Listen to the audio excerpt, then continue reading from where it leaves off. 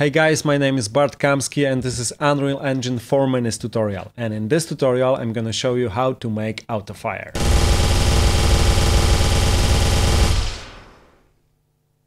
Okay, let's get right into it. Let's open our first person blueprint folder, blueprints in it, and first person character. Here I already have my spawn projectile input action fire. You probably also have touchpad input, but I remove it. If you want to check where this comes from, you can go to project settings and go to input, and here is define our fire event. So we have it here. If I press Alt, I can remove this line, and what we have to do is we need to use gate, and every time we press input action fire, we open the gate, and every time we release action fire, we close the gate, and we have to put sequence in loop of events that goes through this gate. So let's do that. First we need to split our pressed event using sequence. Here we go.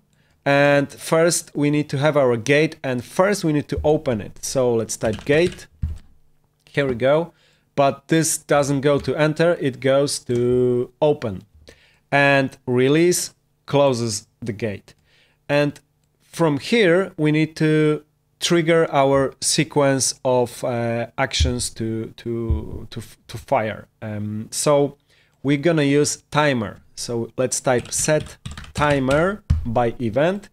Here we go. And from the event, let's drag and add custom event, and let's name it auto fire. Here we go. And this is the interval, so let's promote this to variable and name it interval. This is the time between every shot, and we're gonna set it to 0.05, so it's gonna trigger 20 times a second. It's gonna be a fast machine gun.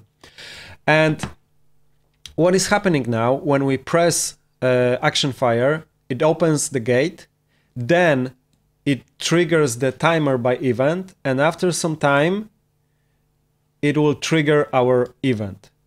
So we can put our event through the gate now, but I'm not setting up a timer to looping to go in loop, but every time our timer triggers the event, this event reset the timer. So we made a loop. But if we close the gate, this action stops. So we have what we want. Let's check how that works.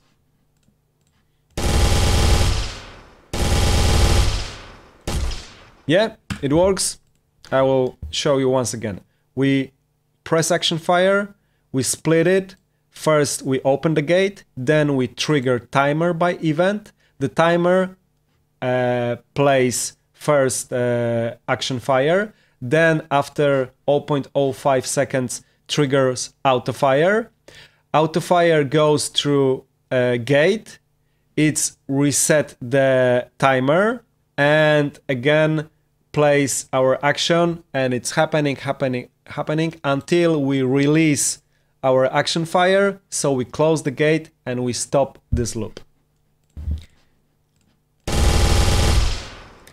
As you can hear, the sound stops after some point. I can show you how is that happening. At the end we have play sound at location.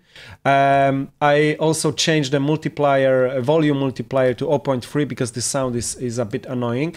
But if we navigate to the sound and we open it and we go right down when there are concurrency settings, and override concurrency is already set up, and the max count of sounds that can be played at one time is 16, and after that the resolution rule is prevent new. That's why our sound stops.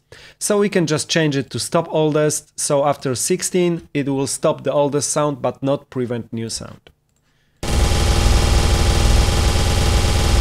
Yeah, I have a lot of fun with autofire. I hope guys you have much fun too as well. Please subscribe to my channel, leave a like if I help you, and I see you next time.